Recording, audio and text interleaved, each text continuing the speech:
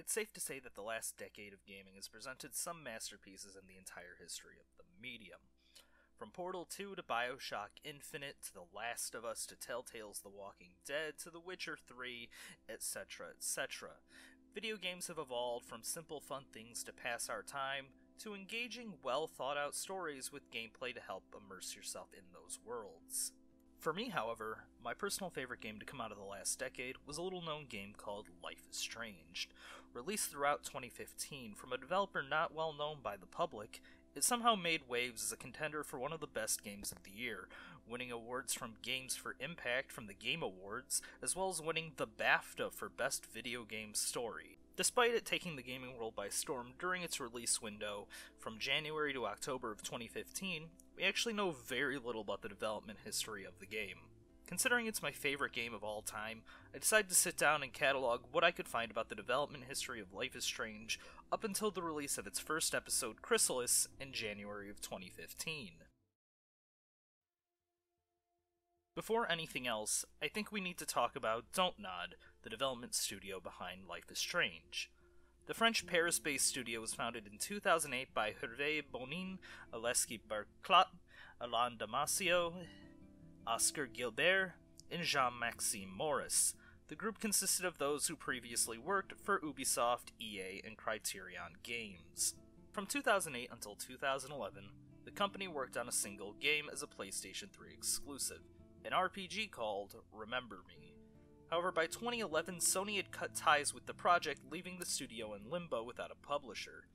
Of course, we know what happens, and the game would eventually be saved and turned into an action-adventure title by Capcom, eventually releasing in June of 2013.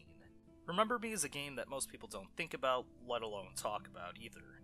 Despite average reviews, the game didn't sell well outside of Europe, which eventually led to rumors that Don't Nod had filed for bankruptcy. This, in reality, was only partially true. Remember Me didn't manage to sell as well as the French studio had hoped, with Capcom never actually working with the studio after the release. It left the tiny studio with major financial problems. However, they never actually did file for bankruptcy. CEO Oscar Gilbert would say after the release of their first title, "After that, we had to restructure the company and reinvent ourselves. Before, what we had wanted to do was make big games with large teams and long production cycles, so we had to change that, do something smaller with smaller teams. We didn't want to just do a small game, we also wanted to bring something new to the market, and we did it pretty well with Life is Strange." In reality, the company had to undergo severe restructuring after the realization that they would need to focus on smaller overall projects, and many publications mistook this as filing for total bankruptcy. Luckily for the studio, only 2 months prior to the release of Remember Me, a smaller game was already in very early pre-production, one that would alter the course of the company forever.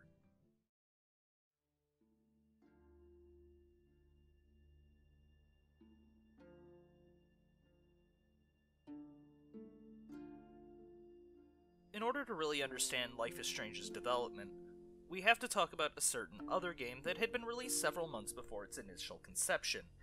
That game being Telltale's The Walking Dead. Telltale had been single-handedly keeping episodic choice-based narrative games alive for years. From Sam & Max to Back to the Future the game, the company had found a niche loyal fan base, but not enough to break into the mainstream market. Of course, this changed with the release of their adaptation of The Walking Dead, which at the time was extremely popular, and at the height of its fame with its AMC television series. The game itself is a masterpiece, winning several Game of the Year awards in 2012, simply showing how marvelous it actually was. Though, even if the game did have its own clearly defined ending, the choices in the game did matter to some extent, and how everyone playing would have a unique experience with the choices they made. This was extremely successful and essentially revived the mostly dormant genre of gaming. Telltale would continue to crank out successes such as The Wolf Among Us, an adaptation of Game of Thrones, another popular TV show, and even their own version of Batman. It was easy to see that episodic games could still work in the modern age. Thus, when it came time for Life is Strange's conception, episodic releases were how it would eventually come out. I previously spoke about how Life is Strange's development history is mostly unknown. All we really know about this period of time is coming from articles and interviews from around the internet. There's never been an official Life is Strange art book or something of the sort, where commentary on development of a game can often be found. Side note, yes, I know the limited edition of the physical release has an art book. No, I don't count that since it's 32 pages and it has no commentary. With the information I've managed to gather about this game, I suppose we'll delve into the development history of Don't Nod's Life is Strange. Before it was Life is Strange, the game actually took on a very different name altogether. It was called What If? A simple name, but it gets the point across about the main themes about time rewinding and what if I changed my decision to something else. What If began development in April of 2013. The initial reveal of the game wouldn't actually happen until August of 2014. So, what went on between these dates? The earliest known mention of What If came in October 2013 on the online French gaming website Game Cult. The article primarily speaks about the mediocre sales of Don't Nod's first game, while also mentioning What If by name over a year before we'd even find out Life is Strange was even originally called that. This information came out, according to the article, because of the CNC, or the National Center for Cinema and the Moving Image, which is an agency of the French Ministry of Culture. According to them, Don't Nod sought out 200,000 euros to help fund their new project. Despite this, not much is actually known about what is going on with What If during this time period. All we know at this time is that the CNC helped fund the prototype for the game that would eventually become Life is Strange.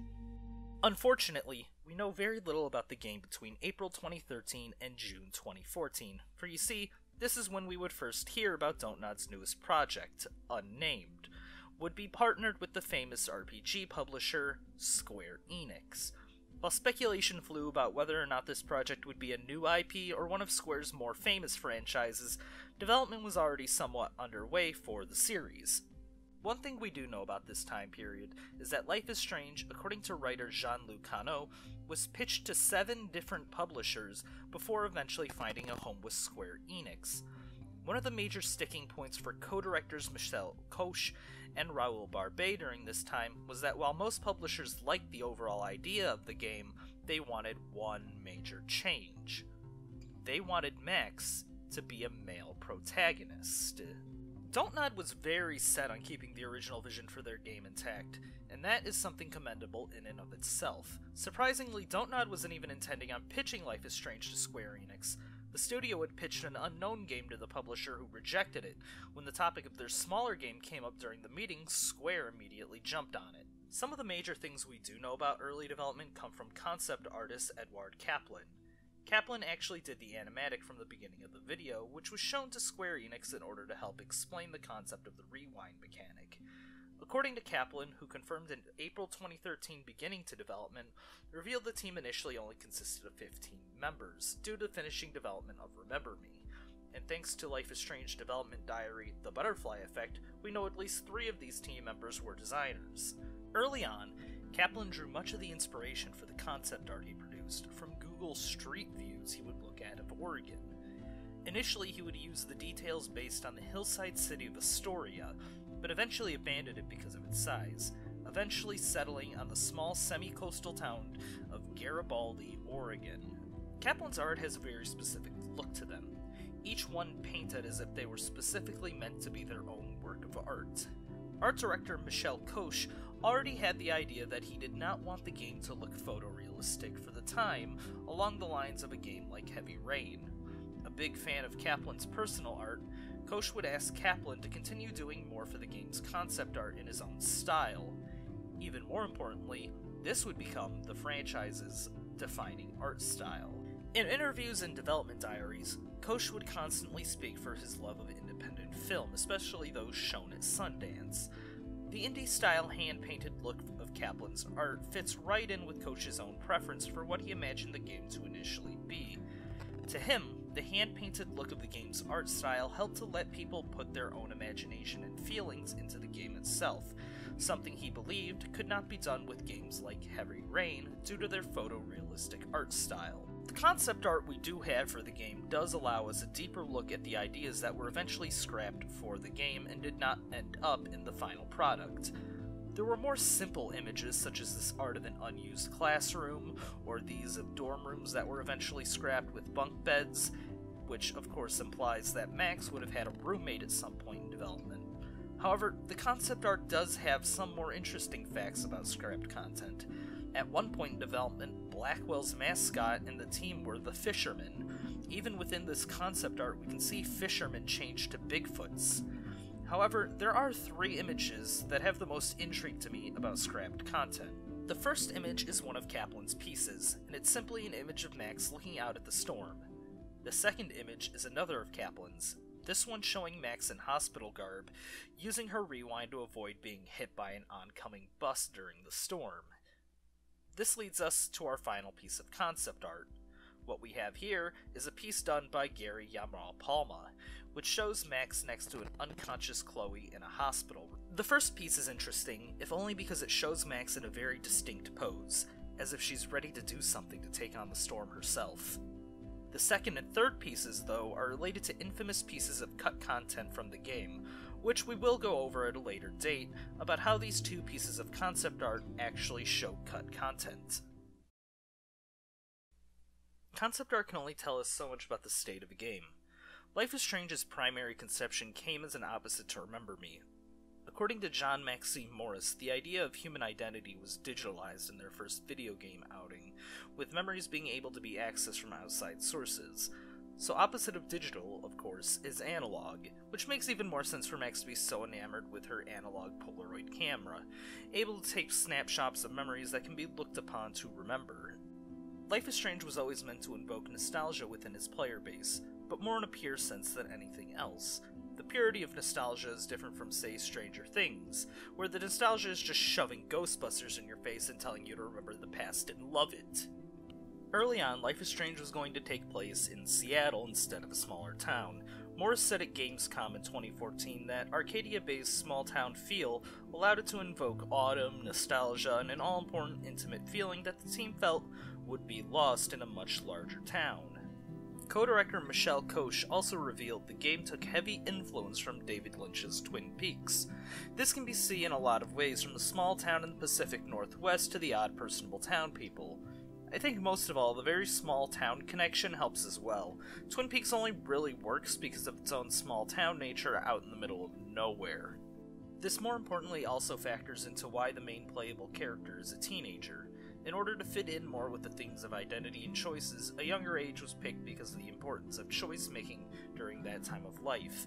Max's shy personality, which was always meant to be an opposite of Chloe's more headstrong one, is why she was always meant to be a female character in the first place, and more importantly, this is why Don't Nod refused to change her to a male protagonist at the behest of so many publishers. The nostalgic feeling is often seen throughout the entire final game, with Don't Nod engineering their own lighting system in order to further this feeling. Michelle Koch would note that the light in and of itself is its own actor in the game, important to give everything a warm and soft feeling. This nostalgia itself feeds back into the idea of the rewind mechanic, drawing much of its inspiration to the 1993 Bill Murray comedy Groundhog Day. The very idea of the rewind mechanic was meant for the sole purpose of making a person question their choice more than a normal game in the genre. In a game like The Walking Dead, you make a choice and move on, being forced to live with that choice. But this game offers the complete opposite, being forced to sit and wonder for a moment whether or not to change your choice before leaving the scene. The rewind mechanic, however, left the dev team with more questions than anything. Time travel in any medium requires one thing: rules.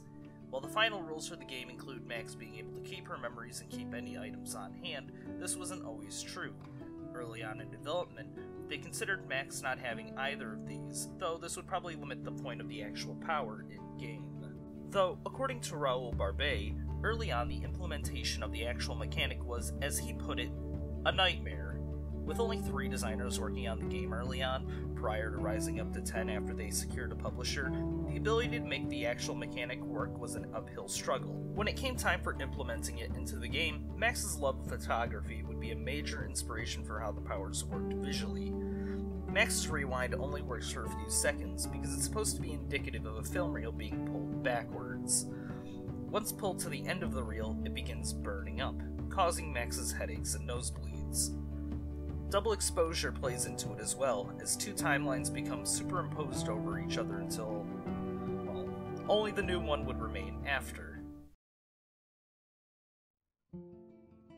The most important part of what we know about Life is Strange's development actually boils down to its original incarnation, What If. In June 2019, a prototype of What If was leaked onto the internet via the Hidden Palace Zone. This June 27, 2014 build specifically is one of 3 known prototypes for the game. The 2 other prototypes have often been shown off in early mentions of the game, as well in the director's commentary documentary in the game. The earliest known prototype that we know of is from extremely early on in development, possibly from when the game's team was still very small. This 50-second clip from Masterclass Jeux video shows an early modeled scene from Chrysalis. Chloe's bedroom matches up with the early concept art done by Kaplan, and we can very easily see early models for both Max and David, though Chloe has yet to be modeled, and is just a blank template. The most interesting thing in this prototype is Max herself. This early model of Max, while odd-looking, actually matches up extremely well with the earliest known sketch of Max that Michelle Koch did in 2012. Though, other than that, there really isn't much more to gain from this clip other than seeing how clunky the rewind mechanic was this early on in development. The second prototype is from a bit later in development, but from before the June 27th one. This was primarily seen in the director's commentary for only a couple of seconds, but it does allow us to see new models for both Max and Chloe. Max looks... those eyes have seen things, haven't they? Though Chloe's early model actually matches up with early concept art that shows her wearing a tank top with a rainbow on it, as opposed to the final Misfit Skulls tank top that we all know and love. Of course, finally, we have the June 27th, 2014 What If prototype. This build was for the PS3, and the music you've heard when we've talked about What If before actually is the XMB music that plays when you're about to select the game from the PS3 home menu. It's kind of ominous, to be honest, though it does fit the theme of what If would be prior to Life is Strange. Here, take a listen.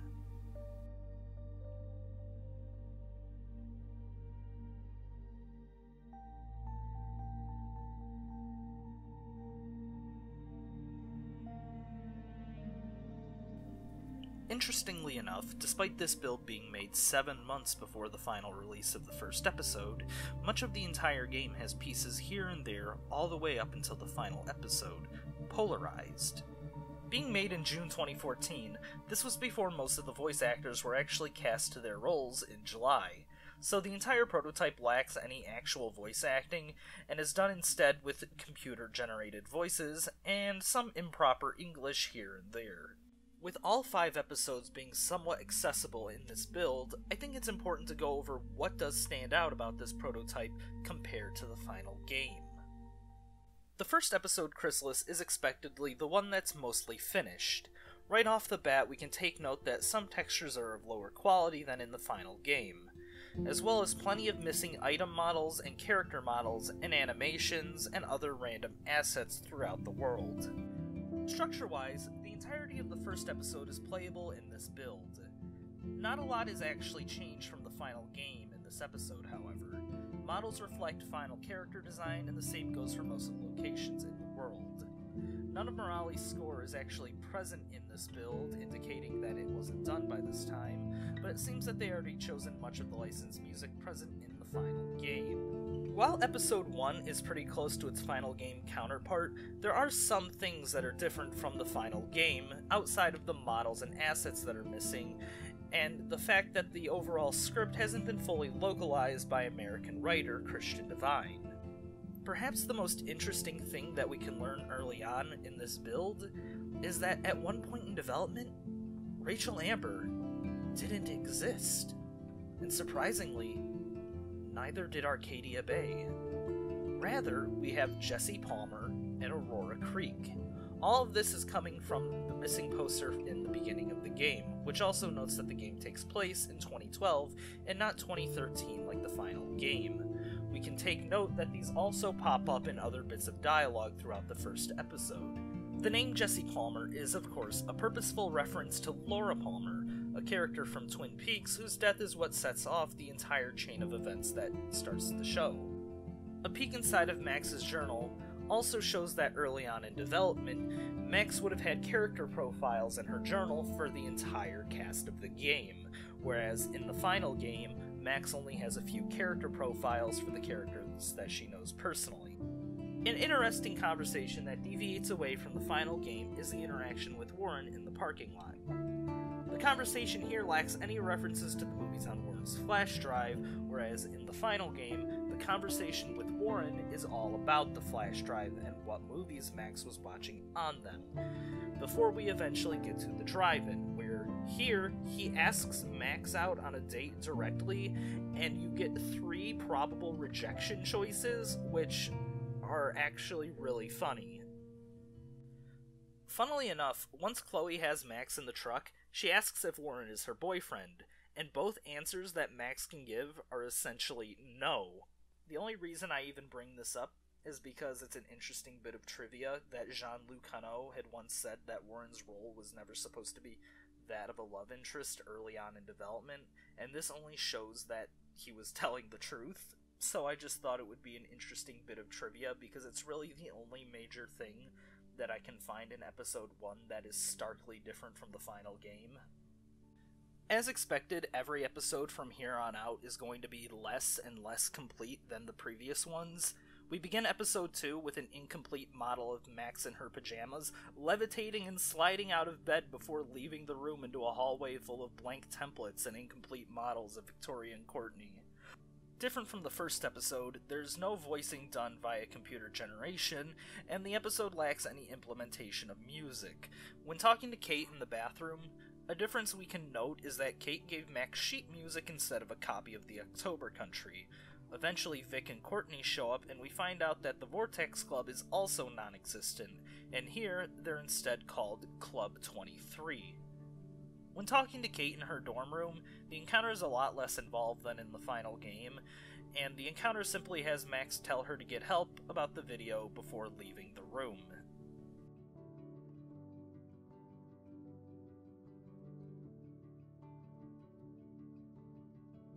When leaving the campus of the school, there's no encounter with Warren here. In the final game, you're forced into a confrontation with Warren where he asks Max to the drive-in again. Another thing that we can see here is that Nathan is arguing with Kate instead of David at the sidewalk. Honestly, this kind of makes more sense than in the final game, where it's just David yelling at Nathan and it's never really followed up on. Here, it makes more sense for Kate to be confronting Nathan about the fact that he drugged her. From here on out, there's less and less to talk about because much more of the game is incomplete. Upon getting to the 2 whales, there's really not much here to see. The entire area map is explorable, but the scene in the diner is incomplete.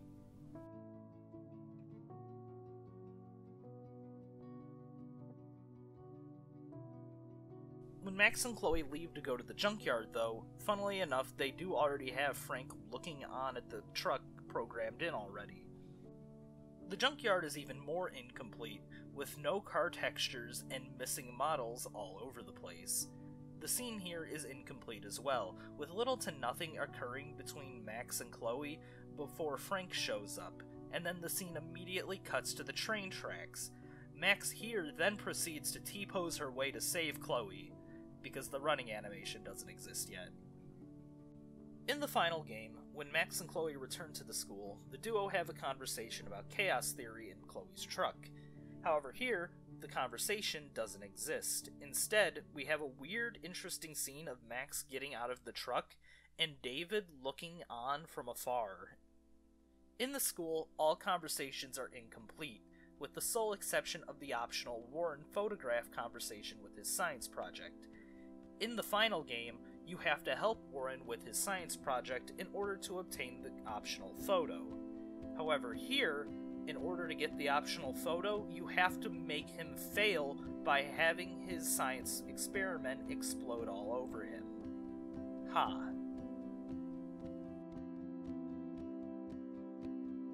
Finally, saving Kate from the roof is also incomplete. An extra option is available when talking to Wells, either saying Kate had something wrong or she didn't, though the scene is too incomplete to draw any conclusions about whether or not there were any changes to the script here. Eventually, episode 2 ends with an incomplete ending cutscene. Really, the most interesting thing that we can gain from the episode 2 clip, besides a lot of incomplete scenes, is the fact that Rachel was being described as Rachel in this episode, whereas episode 1 was referring her to Jessie still.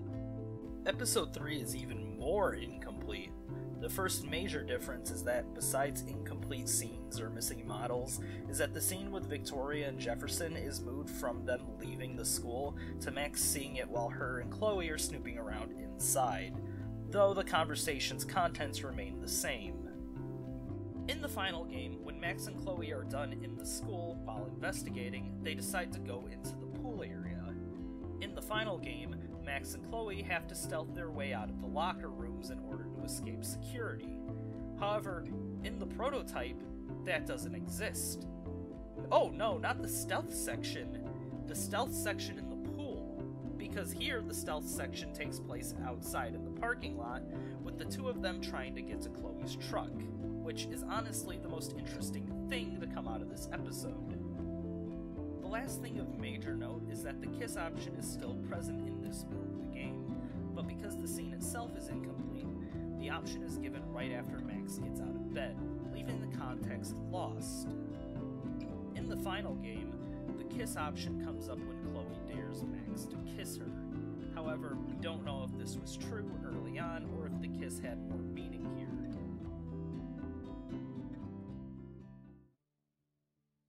But that's pretty much it for this build of the game.